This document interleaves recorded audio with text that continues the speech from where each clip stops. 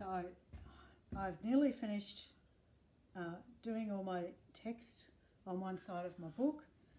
I'm just finishing the last little few letters. So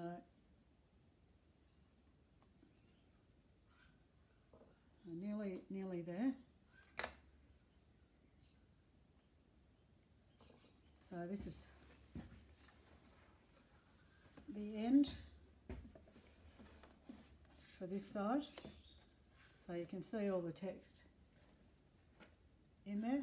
So now I am going to attack the other side of my book. And I think this page, some things it's nice to leave some spaces. You don't have to fill up everything. Likewise on this page. So if you'd had an empty space here, you could choose one of your prints that you've made and then glue it down.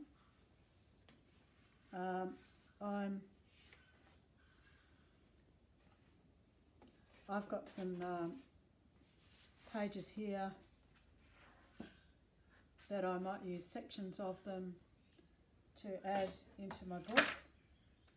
So I'm using my pinking shears, which are my favourite, all-time favourite types of scissors. And I'm just going to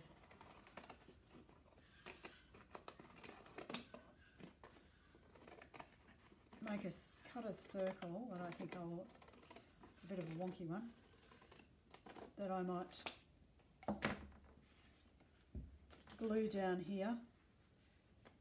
And then also,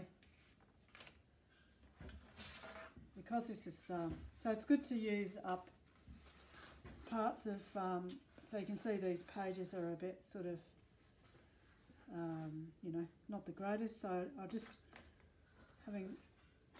going to rip that off in that way with using the ruler, so I get that nice decal kind of edge. And I'm going to slot this into here.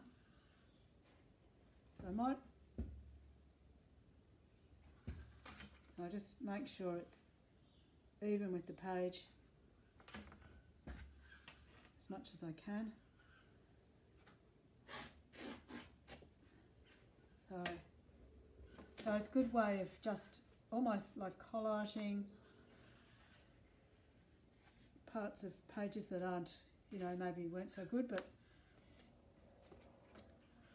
so, and I'm also going to crease this before I glue it down,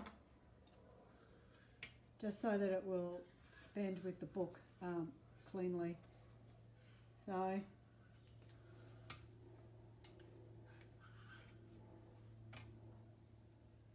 you can use the end of a knife, clean like a kitchen knife, but this is specifically made.